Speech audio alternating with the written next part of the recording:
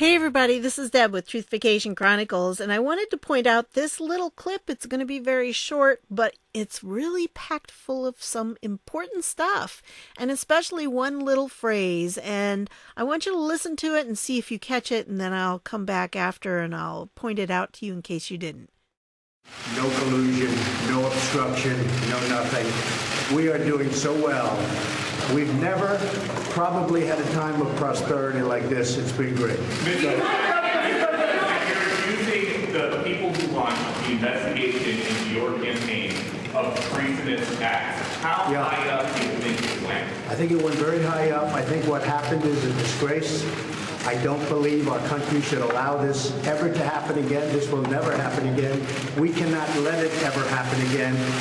It went very high up, and it started fairly low, but with instructions from the high up.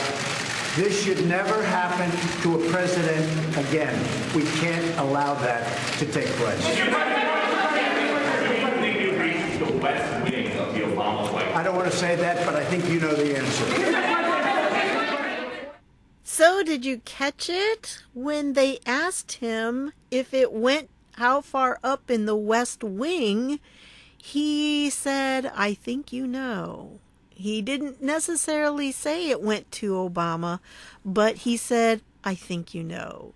So he left it up in the air, but I'm telling you, he's pulled off the gloves and he is saying much, much more than he ever used to say, because now the report is out and it has released him so he can say things that he couldn't say before because he already knows. You see, this is the thing people forget. He is the President of the United States. He has access to a whole lot more than any of us do.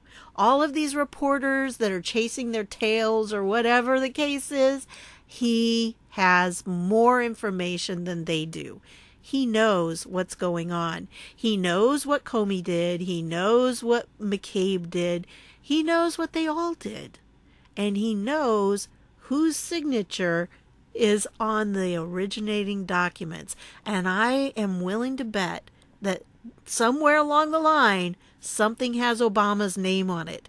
And that's why all of these people have been so quick to fall on their swords for him, because he's the one they would definitely do that for. Anyway, that's what I've got for you on this one. I thought you might be interested in hearing that little clip. And so there you go. I'll put the link down below if you want to see this clip in its entirety. There's just a little bit more that he answered a couple more questions, but you know, it was kind of hard to hear the questions themselves. That's why I put the text down below for you so you could see it. Okay? So I want to thank you for stopping by, and I'll see you all later.